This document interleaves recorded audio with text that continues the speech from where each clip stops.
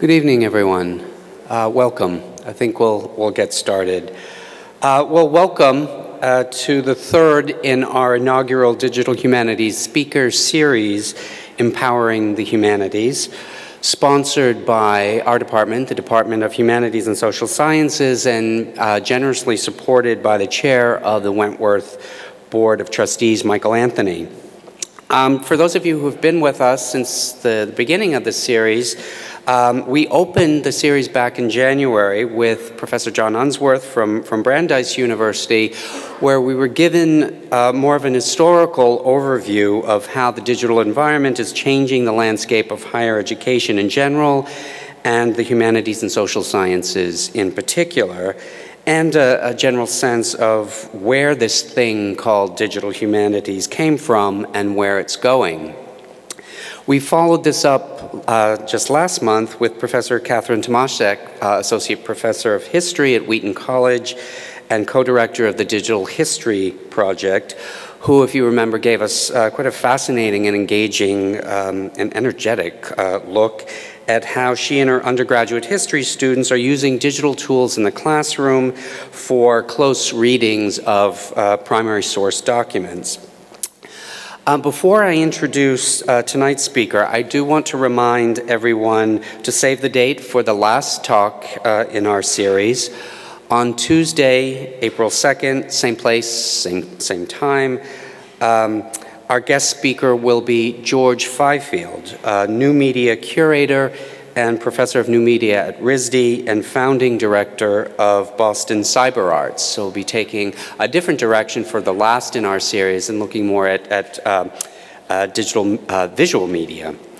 We're very fortunate to have with us this evening Ryan Cordell, assistant professor of English, contributor across the street at Northeastern, contributor to the Prof Hacker blog in the Chronicle of Higher Education, and self-described digital Americanist. Dr. Cordell received his PhD in English Language and Literature from the University of Virginia. He currently holds an Andrew W. Mellon Fellowship of Scholars in Critical Biography. He's published widely in his field, including most recently co-authoring the textbook Writing About Literature Through Critical Theory by Flat World Knowledge, and in forthcoming special issue on the Literary and Digital Humanities Quarterly, an article entitled Taken Possession of, Hawthorne's Celestial Railroad in 19th-Century Evangelical Canon. He was recently featured in The Atlantic magazine as in an article entitled The Viral Media Prof Whose Kids Got 1 Million Facebook Likes and a Puppy, and appeared as a result of that with his whole family on Good Morning America not that long ago. And I just learned tonight that the family has been got a contract to write a children's book on this whole episode, so it just keeps coming. The title of his talk tonight is Mapping the Networks of Viral Texts in 19th Century America. Please join me in welcoming Dr. Ryan Cordell. Thank you very much, and thank you to Wentworth for having me. I'm excited to talk about this work. I also wanted to thank Sarah Sage at Southern Methodist University, who put together this lovely image for a talk that I gave down there, and I've just sort of stolen it and I've been using it for all the talks I've been giving because I like it so much. I wanted to encourage you, if you are someone who's on Twitter, feel free to tweet this talk. That's my username, so if you are so inclined, feel free. So what I want to talk about today is my primary research project, and what I told Ron I was going to do was to try and illustrate with this how a pretty traditional humanities research project can open up to include new tools, new approaches, and new collaborators, and the kinds of payoffs that can come from that. And so, yeah, so let me just dive right in. So most broadly, my work is concerned with the convergence of religion and print culture and technology during the mid-19th century. And this is a print by Currier and Ives that illustrates a lot of my concerns pretty well. You've got all of these innovations, the railroad, the steam press, the telegraph, all of these things that were reshaping the way that Americans, well, not just Americans, but the way that people communicated with one another, and were in many ways compressing time and space and allowing communication to happen much more quickly and new forms of communication to come into being. I like the ticker tape that's coming out of the telegraph here because it illustrates how tied up some of these technological advances were with religious impulses in the United States. You see it says, liberty and union now and forever, one and inseparable, the kind of political message, and glory to God in the highest on earth, peace and goodwill toward men, the Annunciation, right? So these two millennial ideas and political ideas all kind of tied up in the technology of the day.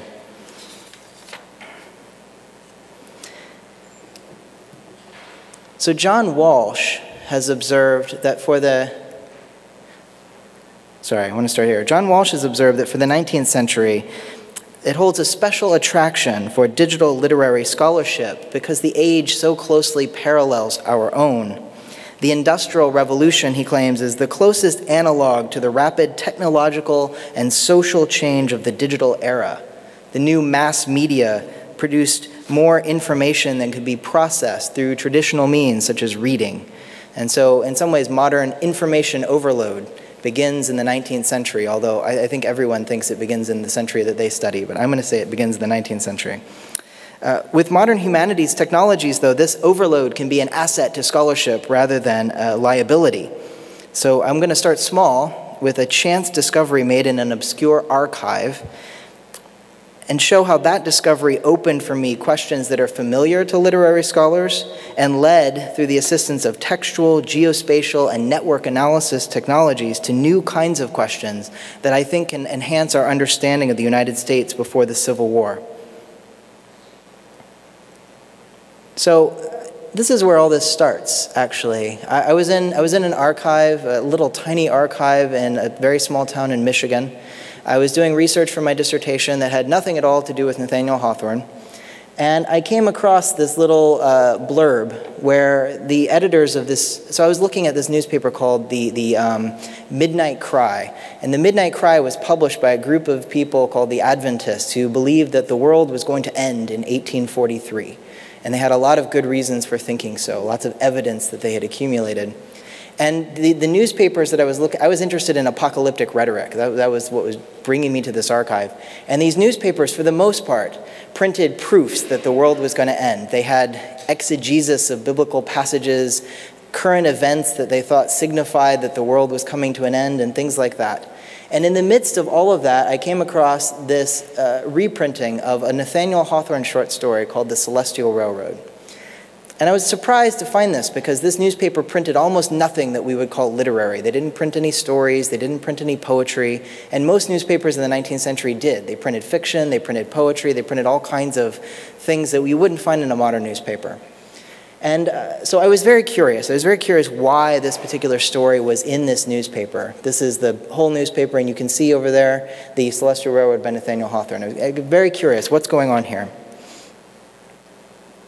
I turned to another volume that I had close at hand. This was The Signs of the Times, published here in Boston. It was another newspaper by the same group. The Midnight Cry, published in New York, The Signs of the Times, published in Boston, and I found Hawthorne's story here too. So I was very curious about what was going on. Meredith McGill, who's a prominent scholar of 19th century America, says if you're curious about Nathaniel Hawthorne, the best information available is C.E. Fraser Clark Jr.'s invaluable Nathaniel Hawthorne, A Descriptive Bibliography. And she says, while not a comprehensive list of the reprinting of Hawthorne's tales, a bibliographic feat which is as yet impossible due to the inadequately indexed state of 19th century periodicals, Clark's volume represents the best information available. So I turned to Clark's volume. Don't worry that you can't read this. This is more of a visual than anything. But this is what I found. He had this many reprintings of the Celestial Railroad listed. And what struck me immediately when I went to that volume is that the one that I had found was not here. Right? The one reprinting I had seen is not listed. And so this prompted me to want to dig a little bit further. And so where I turned were the digital archives that are now available of 19th century newspapers and periodicals. And there are lots of these. Newspapers, magazines, literary magazines, books. You've used Google Books. That's one of them, right? And I started searching. this is just simple search for key phrases from that story that I thought might be unique and might help me find more reprintings. And in only a few weeks, I'd found that many, which is a little more than double the number that Clark listed in his bibliography, right? And again, this is the work of just really a couple of weeks at most. Beyond just the reprintings, I found hundreds and hundreds of references to the story, sermons that talked about the story, reviews of the story, other kinds of what we call paratexts that in some way were about this story or commenting on the story. In other words, what I was figuring out is that the Celestial Railroad was an incredibly popular text. And actually, after a little bit more research, I'm almost willing to say it was probably the most popular thing that Hawthorne wrote during his lifetime. But it's not something that we study very much today.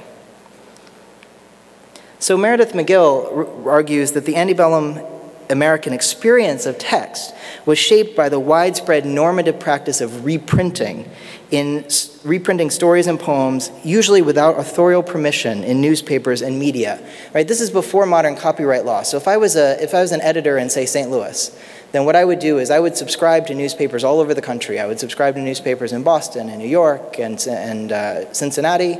And when they came in, I sometimes actually would employ someone whose entire job was to comb through those and find things that I thought my readers might like.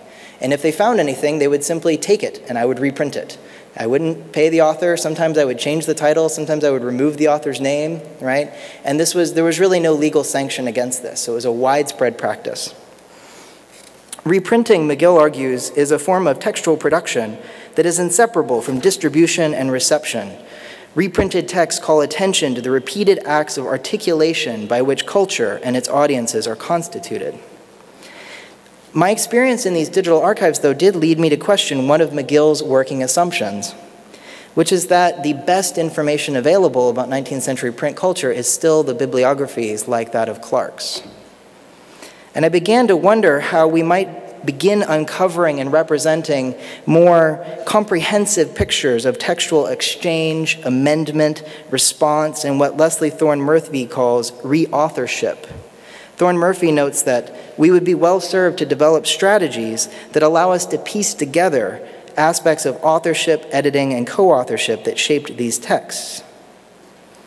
So for me, all of these things, authorship, reauthorship, editing, sharing, add up to something that I've begun to call viral textuality, borrowing a more recent term that describes not simply reprinting, but larger ecosystems of reading and sharing and reprinting and reaction and appropriation and remixing. As a descriptor, viral describes the impact of text, however you want to delineate the word text, as signals of larger cultural and technological systems. So what do I mean by virality? I'm gonna shamelessly exploit my kids to talk about what I mean by virality. So this is the picture that Ron was referring to earlier. These are my kids. Hi world, we want a puppy. Our dad said we could get one if we get 1 million likes. So like this, P.S. he doesn't think we could do it. If you guys saw this, if you happen to like it, you'll know that they got to 1 million likes in about 7 hours, which was surprising to Dad. So what do I mean by viral? The first thing I mean is something that's widely shared, right? Maybe not 1.7 million shares, but widely shared. And I mean something that has a kind of cultural resonance. It either taps into a cultural idea that's already out there, or it starts a cultural idea that others build on. So this idea of the 1 million Facebook likes plea has become enough of a thing that you can find it on knowyourmeme.com. Right? And then it's something that is remixed or remade. And there's been plenty of that in the weeks since the girls put their puppy plea online.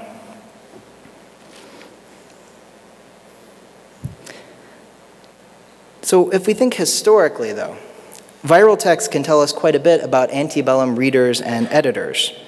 And they can help us to understand the larger social, political, and technological context that shape print culture. So I'm going to illustrate what I mean through 5 points, each of which addresses textual virality at a different level, from the single text read very closely to an entire corpus read at a distance. So the first thing that I found is that viral text can point to the priorities, concerns, and interests of readers and editors. These texts, whether they're news stories or short fiction or poetry, are much more than historical curiosities. The texts that editors chose to pass on are useful barometers about what readers cared about.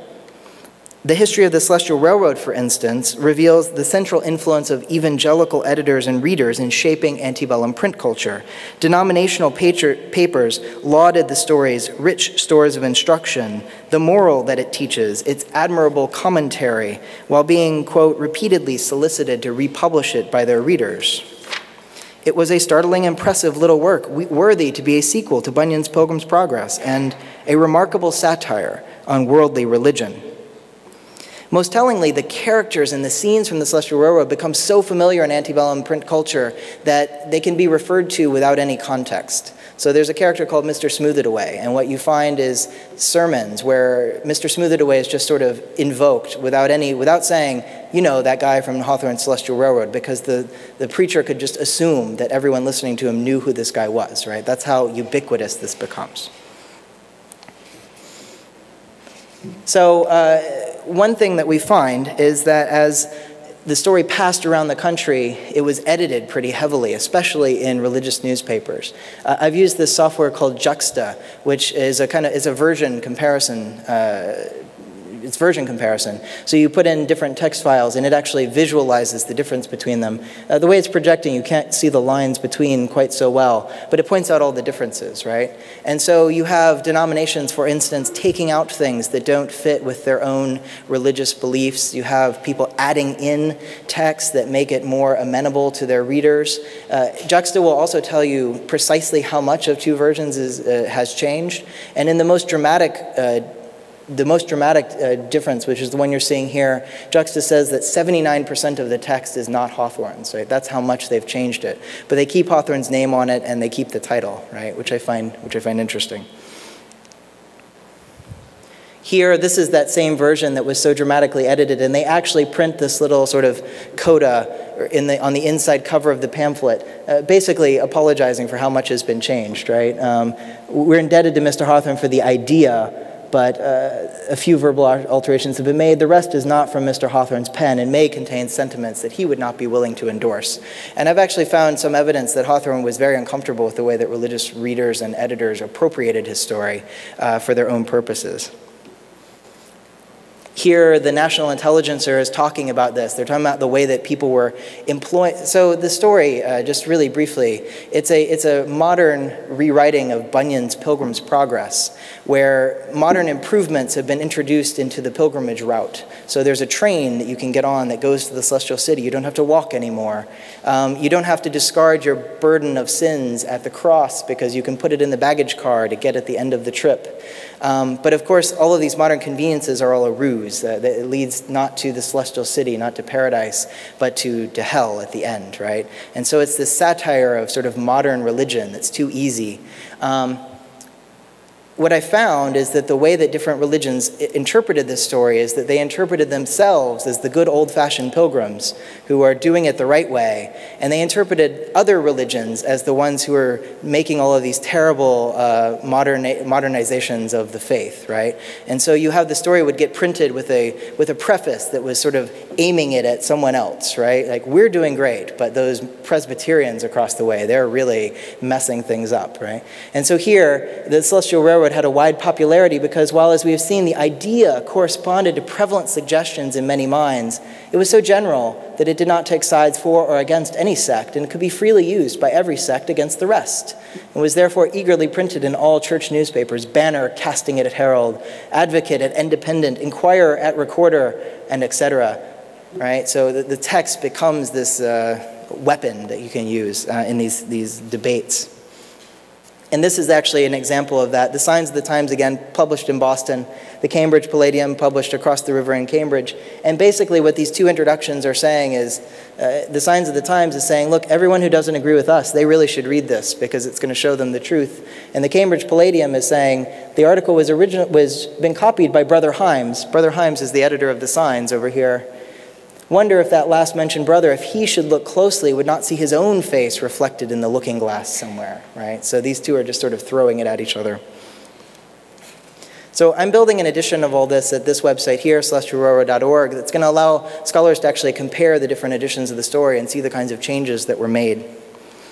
And the paper that Ron mentioned is coming out literally within weeks in Digital Humanities Quarterly. So if you're curious about this particular story, you can follow up and read more about it very soon. But what I want to do now is I want to think about how texts like this one, can point to larger systems of viral textuality. The rapid distribution and response to a story like the Celestial Railroad was enabled by social, technological, professional, political, and religious networks. And I noted this before, but Ellen Gruber-Garvey talks about large papers actually employing someone whose entire job was to comb through these papers and find things to reprint, which points to a real investment of capital, actually, in this system of reprinting. And this is perhaps what Hawthorne referred to in this letter where he talked about the pamphlet and piratical system, which had broken up all regular literature. In this letter, he's complaining about the fact that the Celestial Railroad is so popular, but he's not getting any money for it, right? It's getting reprinted, people are talking about it, but he's not getting any money for it, and he's very upset. His wife, Sophia, writes that there was no authority from the power that is publishing the Celestial Railroad.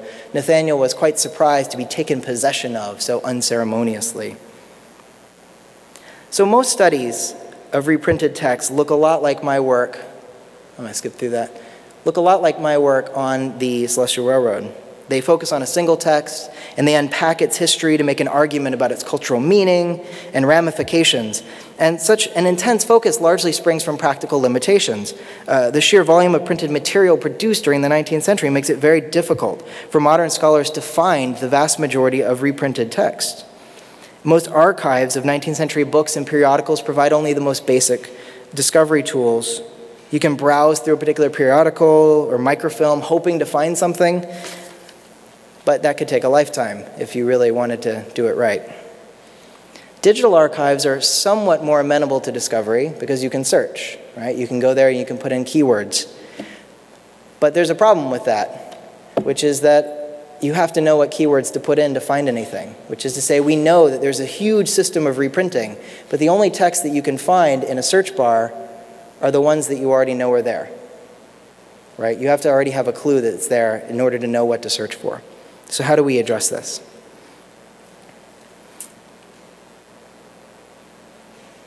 Sorry, take a drink.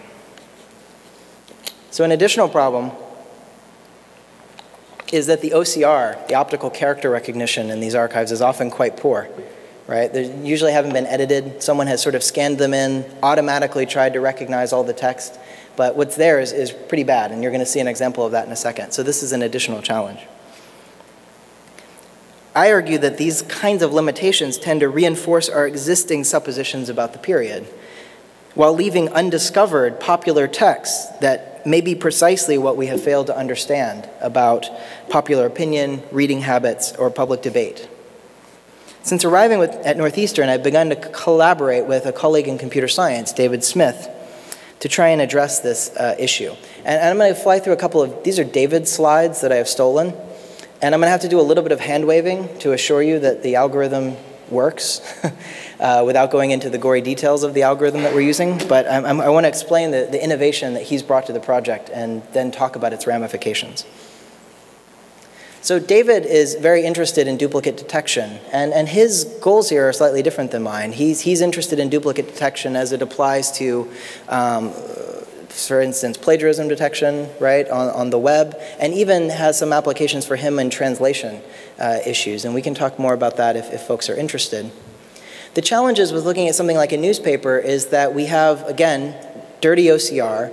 Often the text that we're looking for, the matches, fall in different places in the newspaper. The columns are different widths. There are all kinds of alignment problems. And So here's what he's been doing.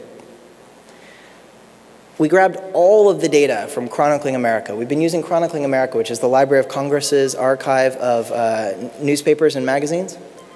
I'm sorry, just newspapers. We grabbed all of the textual data, and we're focusing on before the Civil War. And the reason we're looking at before the Civil War is it's before the birth of wire services. If you're looking at textual reuse, the wire service changes things dramatically because people can do exact duplication through the wire. And the entire archive gets broken down into 5 grams, sequences of 5 words. And the algorithm scans each page and compares all the 5 grams on each page with all of the other 5 grams in the entire database. And if it finds enough matching 5 grams between 2 pages, then it spits it out as a likely reprint. Okay?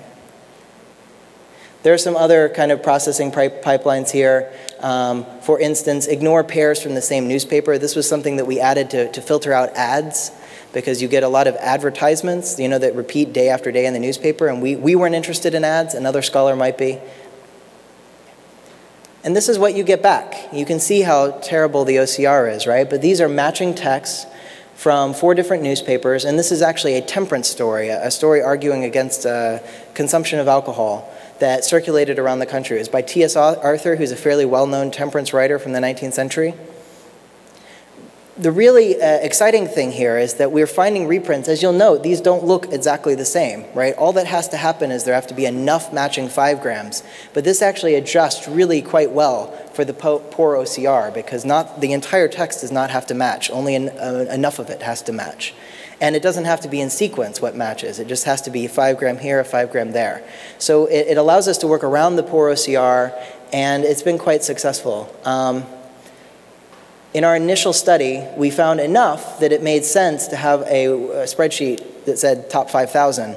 And actually, we found something around 55,000 reprinted texts in this one archive of 19th century newspapers. The vast majority of these reprints, as I've looked through them, are texts that, to my knowledge, literary scholars have really not talked about in the past. They're new. And this is, for me, really exciting. But then the question becomes, not sure why my computer's being so slow today, but then the question becomes, what can we actually do with 50,000 reprinted texts? Like, it's impossible for me to actually read 50,000 texts, so what are we going to do with them? And so I've started thinking about the ways that mapping with GIS might help give us a purchase on these texts. GIS, or Global Information Systems, and other geospatial software can offer compelling possibilities for working meaningfully with text at such a scale. We can correlate print histories with spatial data. Viral text can be mapped and compared to analyze their spread across the country and to start to build models of 19th century readership. In his introduction to the Placing History volume, Richard White claims that relationships that jump out when presented in spatial form, such as a map, tend to clog a narrative, choking its arteries until even if the narrative does not expire, the reader, overwhelmed by detail, is ready to die of tedium and confusion, which I hope is not where we are now, but ready to die of tedium and confusion. Franco Moretti argues that maps are a good way to prepare a text for analysis. You reduce the text to a few elements and abstract them from the narrative flow and construct a new artificial object that will possess emerging qualities which were not visible at the lower level. I think, so first of all, this is actually important if we think about humanities, which is to say a map is not truth, right? It's a model. A map is a model that helps us understand in a different way. Moretti is talking about maps that illustrate narratives. So he does a lot with mapping the places that characters within a novel visit, for instance.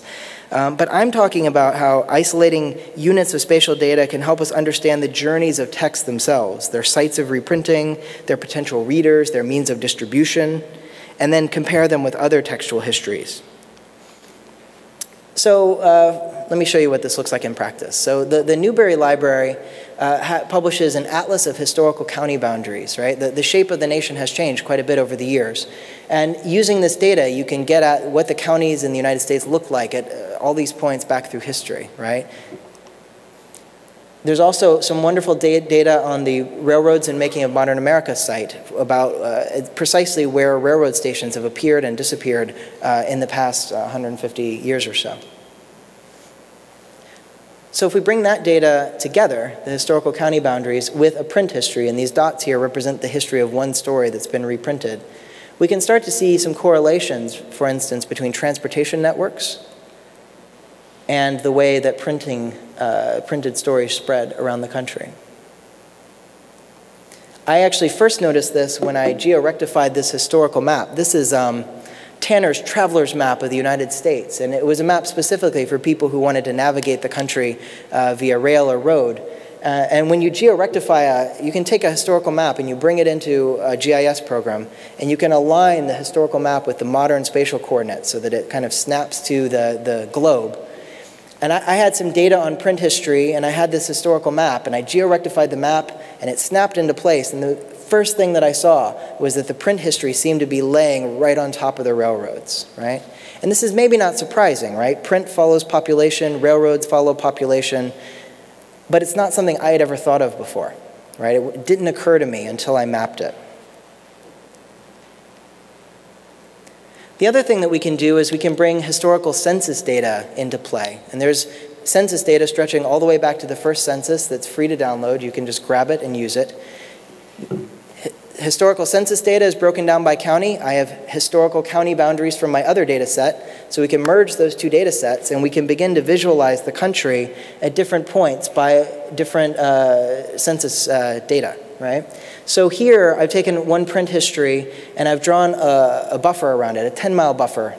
I picked that kind of arbitrarily. It seemed reasonable for people without cars, but I could have done 5 miles, I could have done 20 miles. And my sense here is what I want to do is get a picture of the markets through which a particular story may have circulated, right?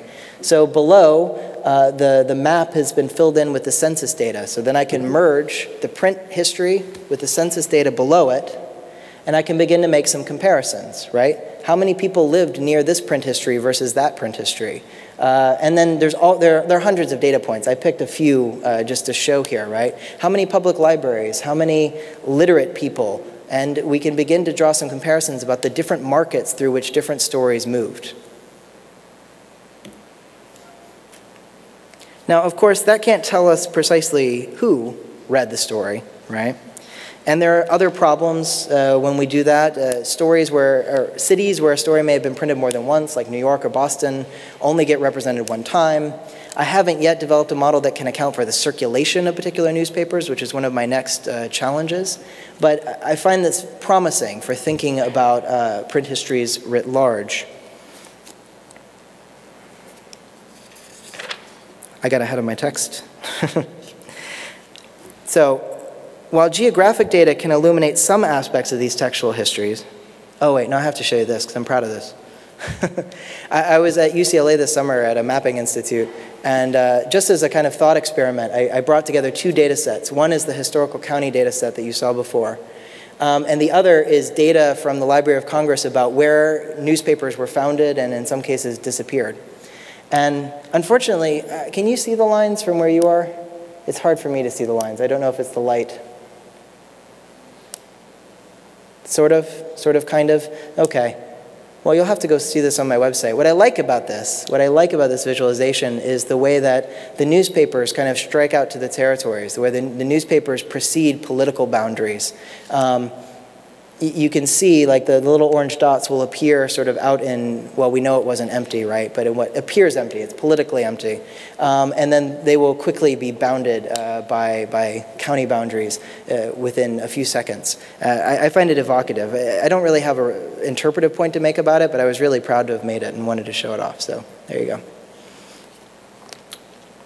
So geographic data can illuminate some aspects of these textual histories, but perhaps more exciting to me right now is the promise that viral texts hold for untangling and modeling networks of influence among 19th century newspapers and periodicals. Viral texts point directly to influence. One newspaper thought that a text from another newspaper was worthy enough of scorn to reprint it, right? And it tells us something about where they were getting their other newspapers, right? Because they had to have found them somewhere. 19th century texts moved through these intermeshed networks of authors and readers and editors, which were often not tied to local geography. Instead, connections were often formed through common denominational or political affiliation, personal acquaintanceships between editors and writers, or the communications infrastructure determined by the roads, the postal routes, and the railway lines. In The Postal Age, David Henkins contends that the post and the rail fostered, quote, new expectations of contact and feelings of proximity, connecting physically separated parties within a shared temporal framework. For Henkins, those expectations and feelings are they're the most important outcome of the new technological systems. And if we think of reprinted texts as strong indicators of connections between different publications, then a vast index of reprinted texts, such as we've uncovered, can be used to visualize those connections directly without the intermediary of a map.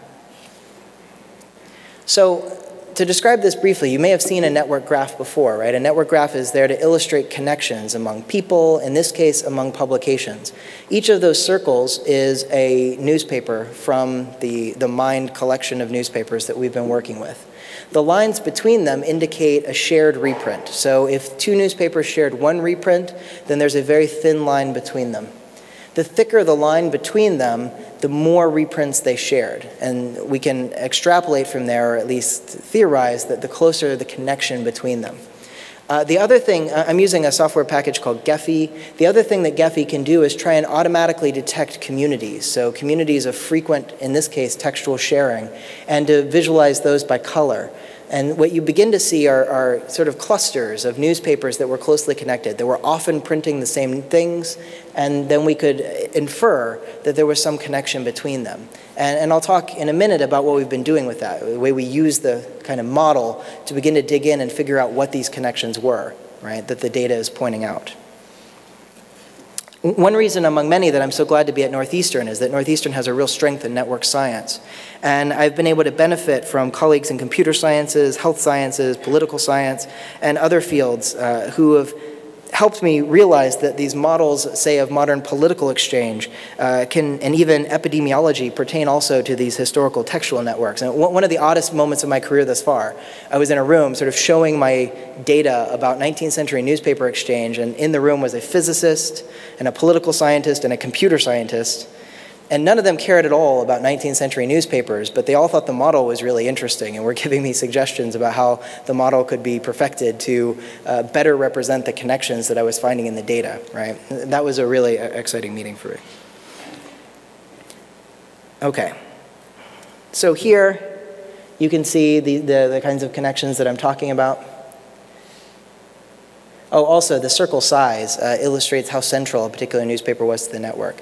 One of the things that's been most exciting to me about this is that it points out the relative centrality of newspapers that I just don't think would be on our radar otherwise, right? There are these newspapers, like you see up there, the Vermont Phoenix in Brattleboro, Vermont, actually was sending out an awful lot of texts that were getting reprinted by other newspapers. There's one right on the corner, you can't see it too well, to my chagrin, because it's my favorite. It's the Boonslick Times in Missouri. And the Boonslick Times was quite central to the reprinting that was going on during the period. And I like it because it's called the Boonslick Times. But we've been digging in to figure out why is this newspaper so central? And it turns out that the Boonslick Times is on a bend in the Mississippi River that almost everyone had to pass by if they were traveling up or down the Mississippi River. And so they became this kind of center of exchange of newspapers and periodicals, right? But I wouldn't have known that had the data not sort of pointed to how central that publication was. When we compare not two print histories, but thousands, we can really begin to understand how the network of 19th century print culture operated. We can ask, for instance, which publications most shaped the network by analyzing whose texts were most likely to be reprinted elsewhere. What were the central publications that shaped antebellum readers and thus helped shape antebellum taste and opinion? So I want to end with some work that's very, very, very nascent and talk about some of the new questions that are emerging from our early findings in the reprinting project. Perhaps most compelling to me right now is a question of genre. A significant percentage of the most frequently reprinted texts are similar to these three examples, which I'm going to show you here. This is Tom Snoops. It's a really short, maybe 5-paragraph story about a husband who decides that his wife is sort of walking all over him and he's not going to take it anymore. And so he decides that he's not going to churn the butter for her anymore. And he puts his foot down and gets punished for it. And it's a joke. It's a joke about this silly guy who tried to pull one over on his wife, and he's never going to do it again at the end. I'm not going to, you can't explain a joke. Whatever. In any case, that's what it is, this little short thing. It's not even a short story. It's a little anecdote of a married life. A similar one that we can find in these two newspapers, called A Wife Worth Having, you'll note that a lot of these center on domestic issues, is a temperance story. It's a story about a man who's drinking too much. It's causing destruction in his family. His wife pleads for him to stop, and he takes the temperance pledge, and he cleans up his life. Again, it's 5 or 6 paragraphs, really short text.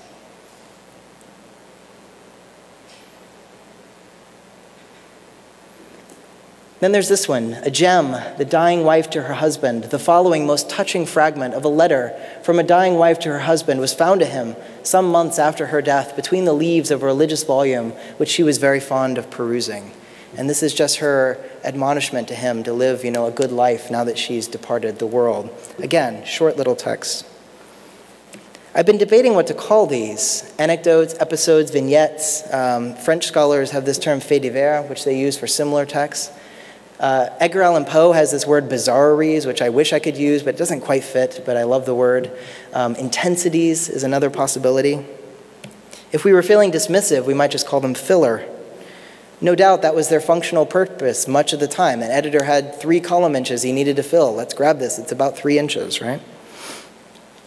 But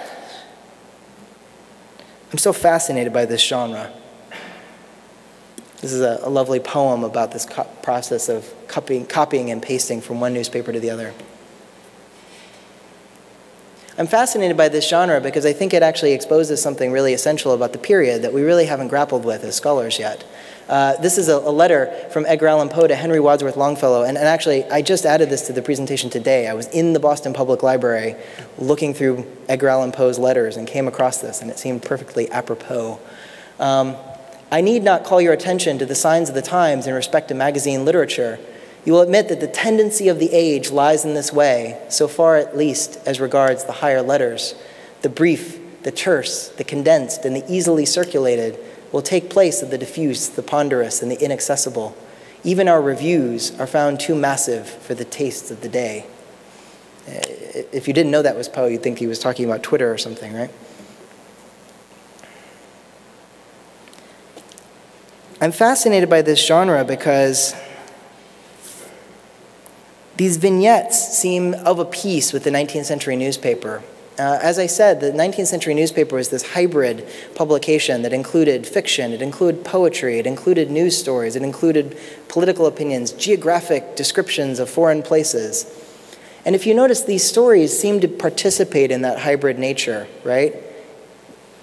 They purport to be true, or maybe truthy, if we were going to borrow from Stephen Colbert. The following most touching fragment was found by him some months after her death in the leaves of a religious volume, like these specific details that imply a news story, right? But there's no details about what their name was or where they were, or nothing one could follow up on if you wanted to check the veracity of the story, right? They seem to be operating in this gray area between fiction and nonfiction that is enabled by the form of 19th century periodicals. For many reasons, these kind of texts fall well outside the usual purview of 19th century literary scholars. If indeed these vignettes prove to be central to 19th century newspaper and periodical culture, however, then they demand closer study. The affordances of large-scale text mining make identifying the most important vignettes from the period possible, perhaps for the first time. So just briefly, our next steps. We're looking into more collections. So far, we've only looked at the Library of Congress's collection. It looks like we're about to get access to a lot more. We've got the Making of America magazines and journals. We've got all that data now ready to be analyzed. We're looking into the Right American Fiction collection. American Memory is on its way, and we've begun to negotiate with some commercial archives, although that's stickier in every way, because there are these huge, Redex has America's Historical Newspapers, which is this huge index of historical newspapers. ProQuest has American Periodical Series online. If we can get some of that data, we can really flesh this out, and I'm hopeful, actually, that we're going to get much of it. This is what the Making of America collection data looks like. It's on my computer, ready to be analyzed. Some of the big questions that we're wanting to look at are how do changes to particular laws reshape these networks at different times in the 19th century? We want to look at pre- and post-telegraph. How did new communications technologies change the practices of reprinting? How did various social, political, or religious factors shape habits of reprinting or reauthorship? The big one we want to get at is, can we actually pin down what textual features contributed to textual virality at different moments, right? What are some of the things that made a text more likely to go viral? It wasn't puppies in the 19th century, so what was it?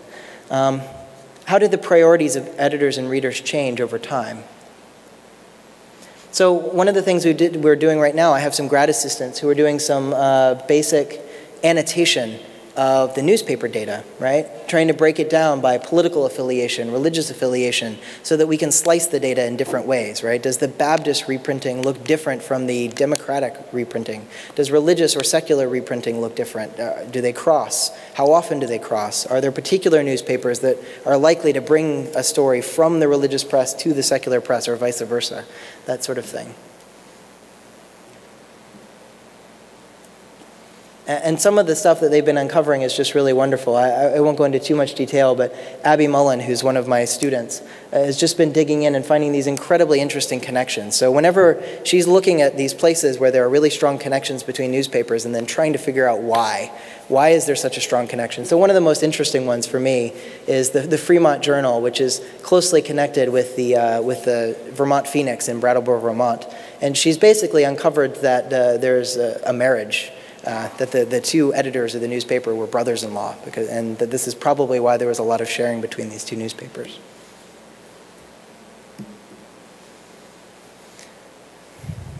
So early insights, which are necessarily pretty broad at the moment, but that viral texts reflect broad cultural values. And so one thing that I am finding is there are not a lot of politically sensitive articles that are widely shared, right? Those domestic stories that are pretty general, not likely to incite an awful lot of anger on any side of an issue, those do seem to be the most frequently reprinted kinds of texts, so general interest.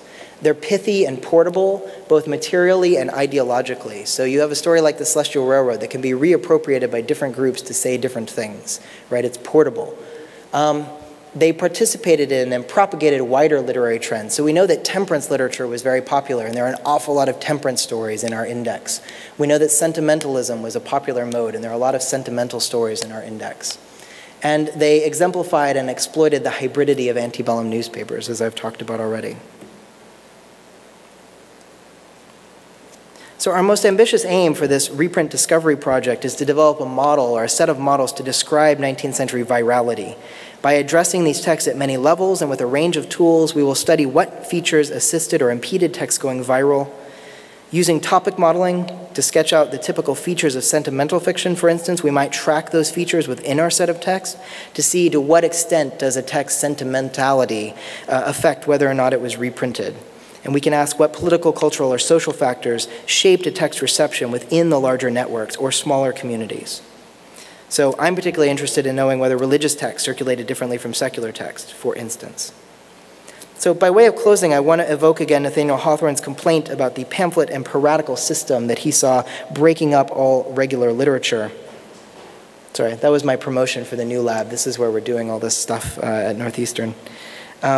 Literary scholars, even those who have so usefully challenged the makeup of the literary canon, have long focused on regular literature, in part because our tools of study haven't given us adequate purchase from which to examine larger systems through, alongside, or against which literary production operated. New approaches such as geospatial or network analysis may offer such purchase. Such research can complement close study of text and help scholars grapple with the big, sometimes unwieldy history of the antebellum print market, which was, for its time, as expansive, unchecked, unruly, and culturally disruptive as the internet is today. Thanks.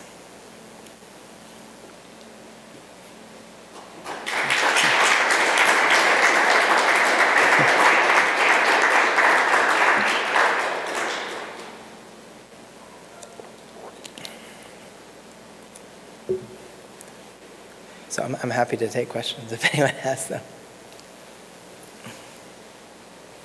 When did you first start seeing, at least the beginning of what you consider copyright oversight, or at least some sort of legal regulation? Can you point out a place where what you're identifying? Well, there are two things that actually happen sort of in tandem in the late 19th century, which is that copyright law begins to become more restrictive. And it's not really one moment. There's a series of things that change, a series of laws that are passed that change. There's also the growing professionalization of journalism as a field. You know, before 1860, you couldn't go to school and get a journalism degree, right? But as journalism becomes codified as a field, and a lot of these practices begin to fade. So there's not a particular date. It changes. The wire service changes things dramatically because what you then get are sort of authorized systems of reprinting, where it's not this kind of organic sharing from one paper to the other, but it's, you know, eventually the AP publishes a story and distributes it rapidly, you know, around the country, and then that story gets reprinted, but that's okay, right? They're buying into that system. And so it's technological, it's social, it's the profession, a lot of things change, but this really begins to fade out, you know, in the late 19th century. When thinking about a couple of the examples of like Poe's letter, sort of bemoaning. Oh, so I should clarify, he's not bemoaning. Poe isn't. He's saying we've got to recognize this, and we've got because he's trying to get Longfellow to help him publish this new magazine that he wants to publish. And my question is, like, do we find sort of arguments about, or sort of more sort of larger debates about originality, or reusing the question about what constitutes originality? yeah. And appropriation. Yeah, I mean, this is a debate that lots and lots of authors are having. And one reason I find Poe so fascinating is that he talks out of both sides of his mouth, right? Poe complains vociferously about people plagiarizing his work or the sort of rampant plagiarism going on. At the same time, Poe plagiarizes pretty rampantly. He complains about the system of reprinting in many of the same ways that Hawthorne does, right? That authors aren't being compensated, but that their work is being distributed. But if he wanted a story of his to get popular, he would anonymously send it to lots of newspapers in hopes that they would reprint it, right? So he seems to be he seems to be both working the system and sort of complaining about the system at the same time. You know, it varies pretty widely. A really popular author during the period was named Fanny Fern. Fanny Fern was she wrote for newspapers and magazines. She wrote a novel called Ruth Hall, and was, by some accounts, the most highly paid writer in the period, in the 19th century. Really popular kind of columnist. I think we would call her a columnist today. She wrote these short columns.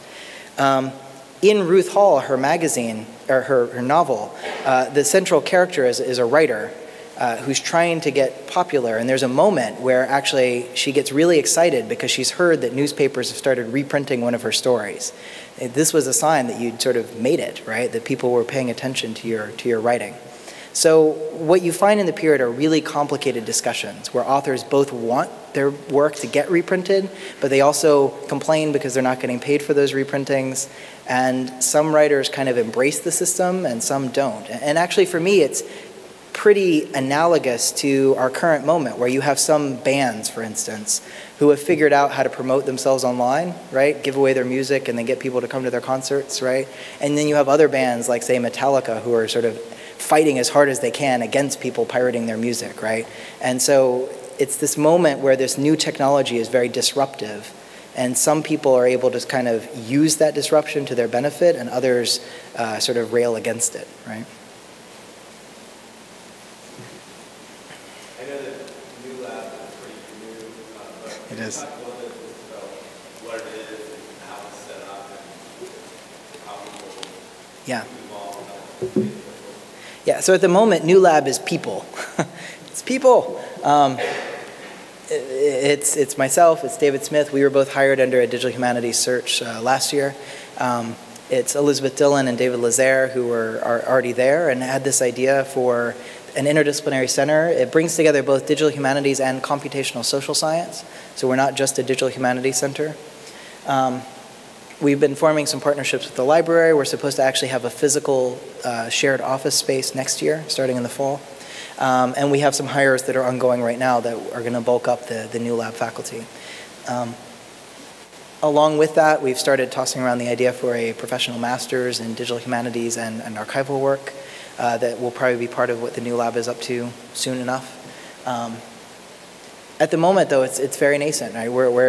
This has been very much a planning year. We've started to host symposia. We've had talks. We've had the events at MLA.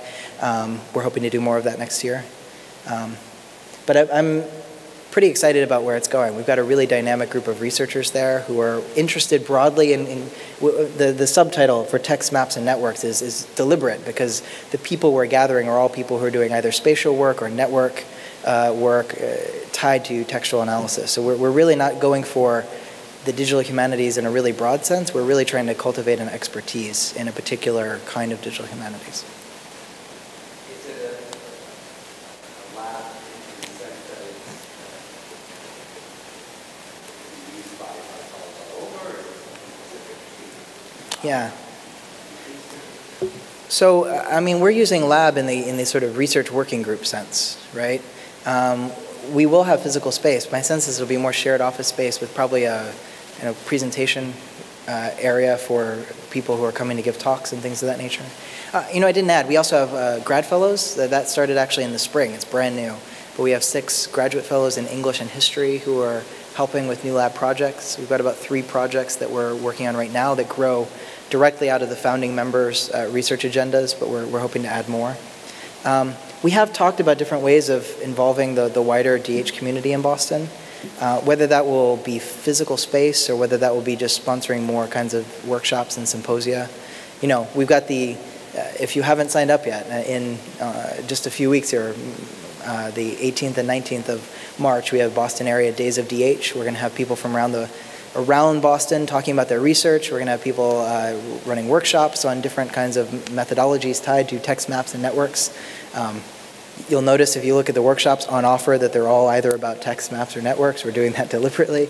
And then we're going to cap it all off with the NEH is going to be running a grants workshop for people who are interested in learning how to write a grant for the NEH's Office of Digital Humanities. So there's that kind of programming. I don't know I've actually tossed around the idea of kind of a public, creative space, but I'm not sure whether that will come to fruition or not.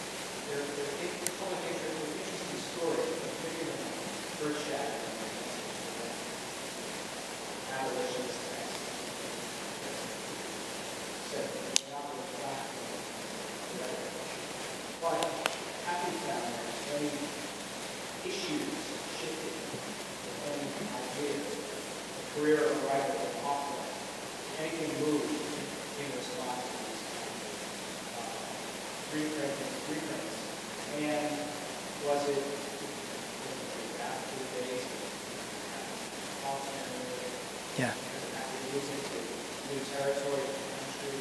Just wondering if you can connect it to ideas of public.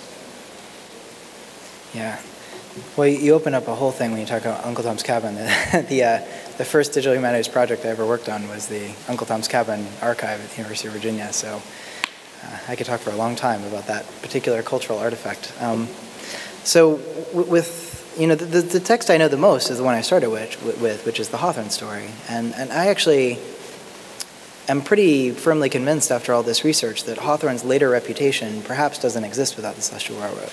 Which is to say, we tend to think of his early short story career, we think of him as a kind of struggling short story writer who couldn't really even support his family all the time, and was regionally known but not nationally known.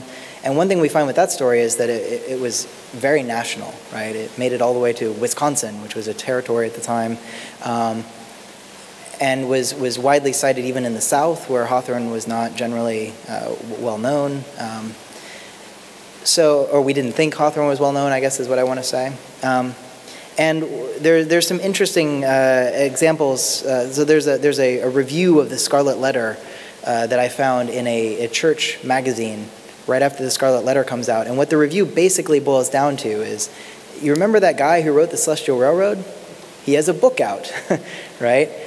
Because that's what they assumed the readers would know Hawthorne for, and that's what they gravitated to. So there is a part of me that actually wonders whether Hawthorne's later reputation is possible without his kind of viral career earlier on.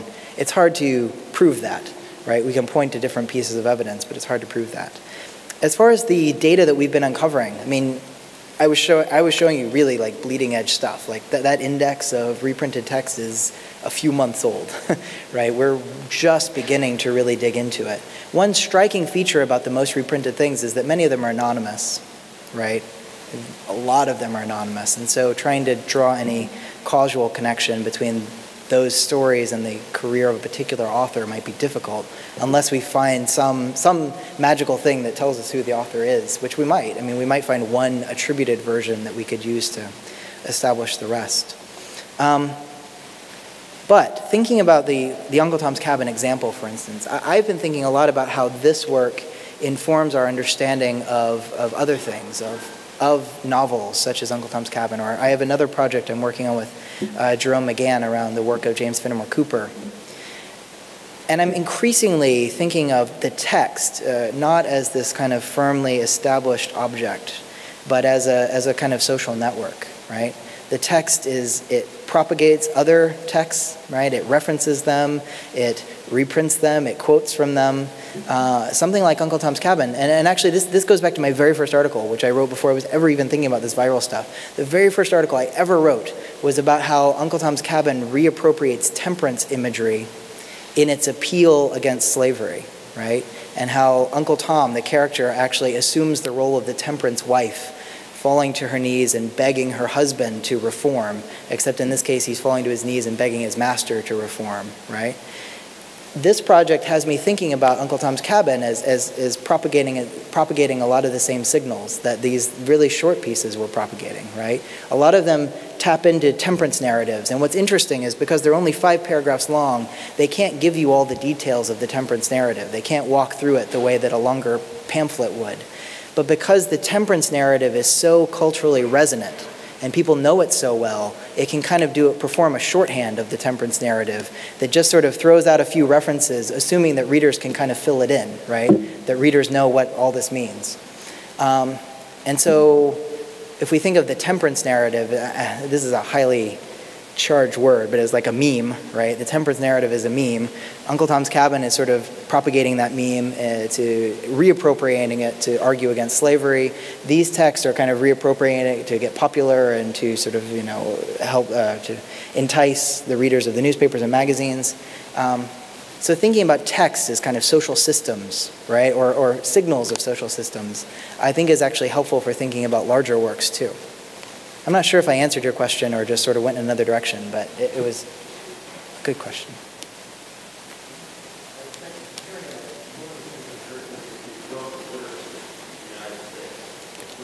Mm-hmm.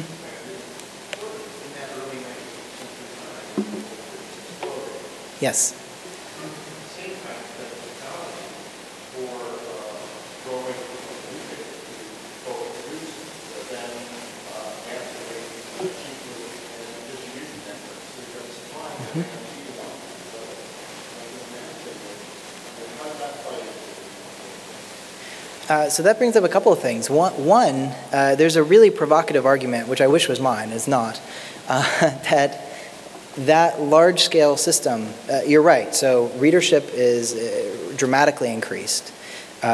Print technology gets faster and also way cheaper, which enables really small groups to suddenly have publications, right? So in every town, you can have not a newspaper, but a Republican newspaper and a Democratic newspaper and maybe a Baptist newspaper and a Methodist newspaper, right?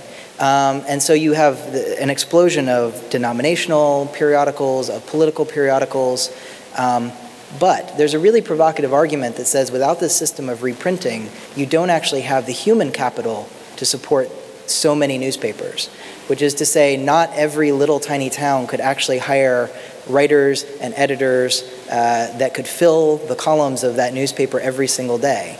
But by having this distributed system of labor where everyone's borrowing and sharing from one another, you can actually support all of those little tiny publications all around the country, right?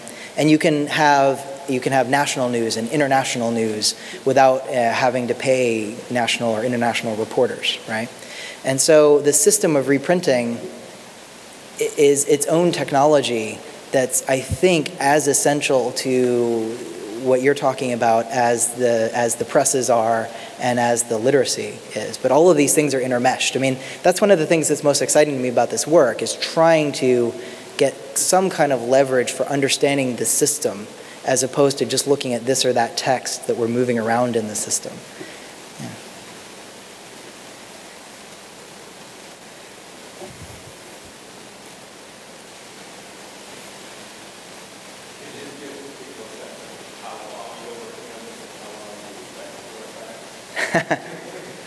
Forever. Yeah, not that long, actually. I mean, that's maybe the most exciting part about this. I mean, I've been working on the Hawthorne story for a couple of years. You know what the cycle, you probably know what the cycles of publishing in the humanities look like. I started putting that article together, 3 or 4 years ago, and it's now coming out, right? The larger work, thinking about viral textuality at scale is, maybe a year old, right? I mean, I really was starting to think about the affordances for this kind of work as I was thinking about moving to Northeastern. Shortly after I got the offer at Northeastern, they put me in touch with David Smith, who had also gotten an offer, and we started collaborating before we got here. So this is really very nascent. I expect in some sense that we'll be working on this for a while yet, because there's a lot of iterations that we want to test. Right? There are certain key dates, and we want to sort of compare before and after those dates to see how this changes. We want to start to do those more fine-grained analyses based on religion, politics, these sorts of qualities. So I hope it'll be done in time for me to publish something for tenure. But that's the goal. A couple more years.